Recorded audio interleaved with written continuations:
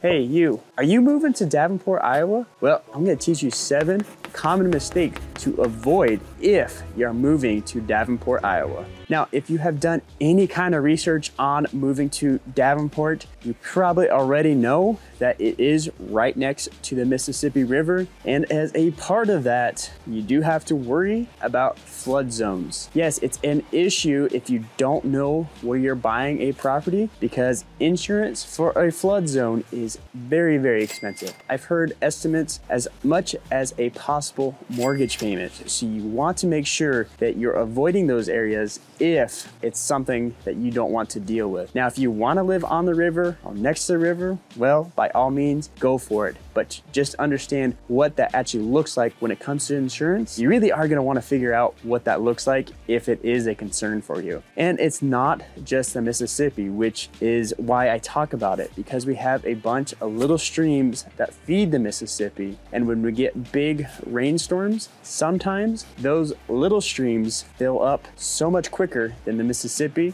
and can flood your home, which actually is a bigger problem than even the Mississippi. The Mississippi is a huge river, can take a ton of water before it floods. And in fact, when it does happen, we have plenty of warning because they understand the flow of the Mississippi a lot better than some of these smaller creeks. So if you're moving to Davenport and you're purchasing a home, make sure you know if their home is in a flood zone because it will affect your insurance and potentially it could affect the property itself. Now you may be asking, how can I know if something's in a flood zone? Well, that's why people give me a call. I know where the flood zones are and I can tell you before you even go look at the home if it is in a flood zone or not. So my number is popping up down below. That's a concern for you. You're gonna really want to reach out because you do not want to buy in a flood zone if that's not what you're looking for. Now, if you're moving to Davenport and you don't know that winters get cold here, I don't know what to tell you.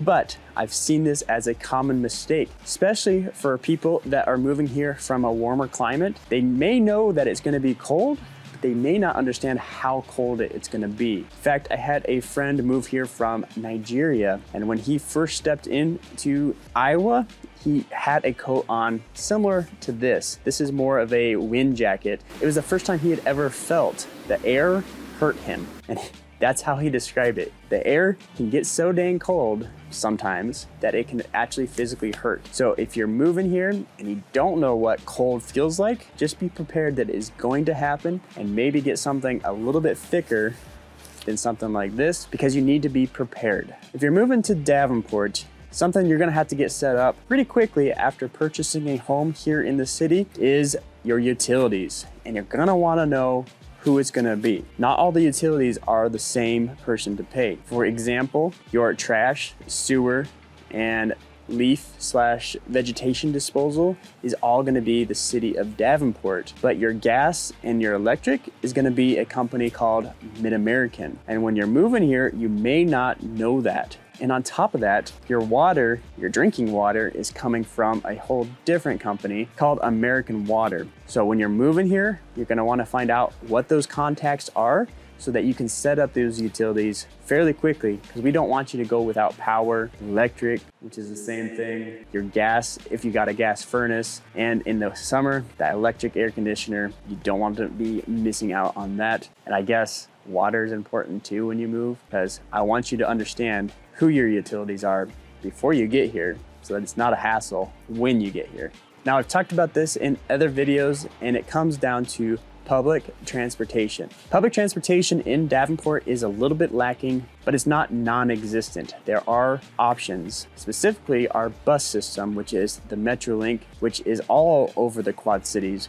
But if it's important to you, you want to make sure that you're close to a bus stop because the bus stops can be miles apart and you want to be able to access that if public transportation is important to you. So what I would recommend is getting onto their website, looking at those bus routes and understanding where those bus stops are. And again, if you need help with that, you've seen my number a couple times, I will send you over a link if that's important to you because you don't want to move somewhere that you can't access that if it's important to you to have that public transportation because it's not everywhere that you move in Davenport. Did you know if you move to Davenport, or really just the state of Iowa, that you only have 30 days to go register your car? Well, now you do. If you didn't know that before, it is only 30 days. I can speak from experience, not personally, but my old roommate, he moved from Illinois into Iowa and he didn't know this. Now, he never got in trouble, but technically he was illegally driving his car around after he had moved here. I believe it was like 60 days before he realized that rule. So it is a common mistake when you move to Davenport to not get your car registered, but now you do know, so you have no excuse as to why you haven't registered your car. But when you do register your car, what does that actually look like? Well, you're gonna go to the DMV. Unfortunately, there are long lines there, just something you're gonna have to deal with, and you're gonna register your car. The cost for registering your car is a percentage of the list price of the car and based on how many years old it is. They're gonna do a percentage. You can break it down, you can see what that looks like. And then on top of that, it's 40 cents for every 100 pounds that your vehicle weighs, which is called the tonnage, and they will help calculate that as well. I will warn you that car registration here in Iowa can get a little bit pricey, especially if you have a bigger vehicle. So you've been warned about that as well, but make sure you're registering your car right away because you only have 30 days from the time that you have residence in Davenport.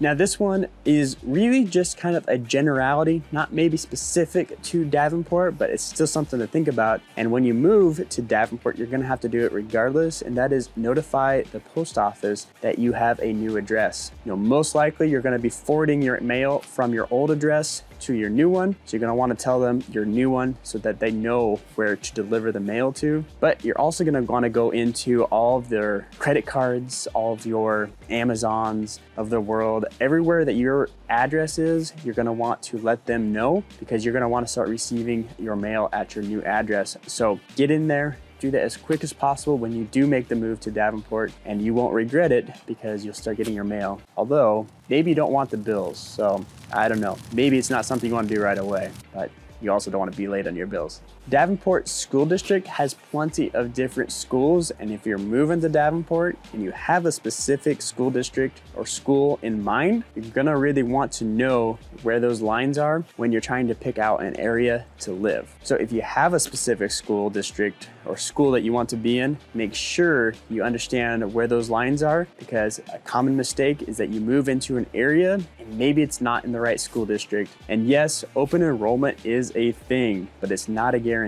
So if you move to one school district and you want to get in the other, there's a potential that you could get in there, but sometimes they have so many kids coming to certain school districts that they can deny you that open enrollment. So just keep that in mind if you're moving and you want a specific school district that you want to get in that area, so you don't have to deal with that open enrollment if that's something that is a concern for you. Now, I make videos about Davenport all the time, and people call me all the time so that they don't make a lot of these mistakes. So if you have a question that maybe isn't covered in this video, my number is popping up down below. I'd love to help you out. But if you just want to watch another video because you like my personality, well, check out this video right here.